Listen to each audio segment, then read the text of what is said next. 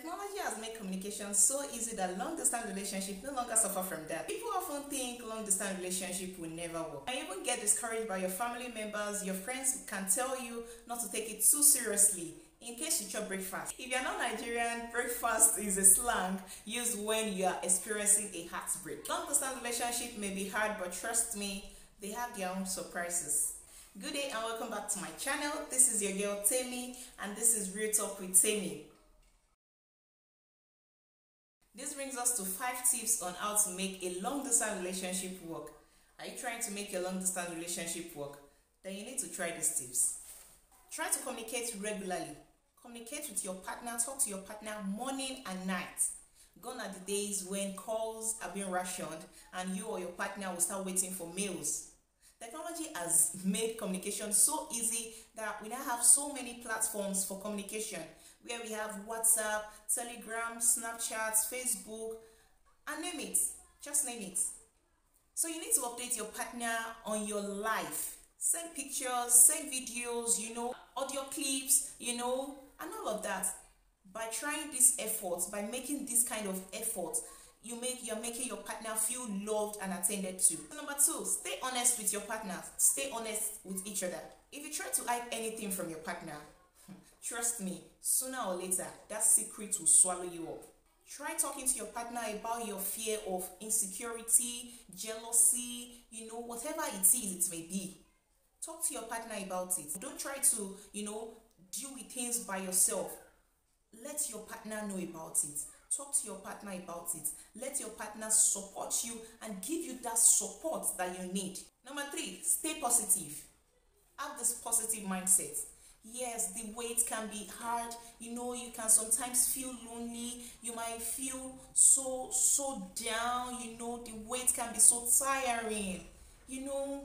But constantly inject this positive energy into your relationship, into your long distance relationship. Constantly. And you need to always remind yourself that the fruits at the end is going to be sweet as heaven. And be thankful that you have someone to love. And trust me, that will make you stay so positive. It will make you stay so positive. Trust me. So number 4, enjoy your time with your friends and family. Don't let your life revolve around your partner alone. You have your family members, you have your friends, you still have them around you. Get a new hobby. If you are the type that likes going to gym, then that's good for you. Go to the cinema, watch movies, have a girls hangouts, have have guys hangouts, watch movies, go play games, and all of that. There are so many things, there are a lot, and I say a lot, that you can do that does not have to involve your partner. Stay with your family, stay around your family so you don't feel lonely, so you don't feel alone. And so this brings us to the number 5 tip, the 5th tip on how to make your relationship work, long distance relationship. This one is you need to know your partner's schedule. This has brought so many worries in a long distance relationship. This has brought so many disasters in a long distance relationship. Know your partner's schedule. You need to know when your partner is busy. You need to know when your partner is free. So it can help you, call and send messages at the right time. So that when your partner does not pick calls or respond to your messages, you don't have to start worrying about. A relationship whereby you know your partner's schedule, then you won't have to start worrying. If you call your partner and doesn't pick, you'll be like, oh, what time is it? Oh, this person must be busy at so time. Oh, this person is free. It will help you. It will be a guideline.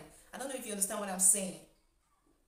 So please, if you're in a long distance relationship and you want your relationship to work, these are some tips for you. If your long distance relationship is shaking, is not stable, you get it? It's having one leg, maybe one leg has cut or one leg has broken, it's remaining 3, so you're trying to balance it. Please try these tips. People need to, find time to maybe get to see each other once in a while, maybe once in a month or twice in a month. If you're in the same country but not the same state, you can decide, you can schedule your time, to seeing each other once a month or 3 times in 2 months. But if you're not in the same country, you can get maybe once in a year, right? Just have that physical feeling, you know, physical appearance. You get what I'm saying? I leave this to the comment section. Let's meet in the comment section, you guys. If you are in a long distance relationship, please let us know in the comment section how you are coping, how you are making it work. Share your experience with us. Tell us how we can, you know, other tips that is not mentioned here. Thank you guys for watching. I really appreciate, and please subscribe to my channel. Press that subscribe button. What are you waiting for? And if you're a comeback subscriber, thank you so much for your support. Thank you so much. I can't thank you guys enough. See you guys in my next video.